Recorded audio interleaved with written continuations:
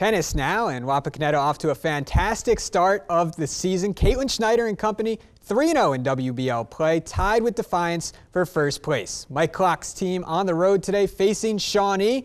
Nice crowd on hand to take in some tennis this afternoon. First singles, Wapak's Caitlin Schneider in the near court serves up the ace, goes on to beat Anita Catapoli 6-3, 6-4. Second singles, Shawnee's and Kira Onigbogo in the far court. Nice passing shot for the point on Ali Zofke. Zofke wins though 6-2, 6-2. Third singles, Wapak's Kirsten Wellams handcuffs Monica Glick.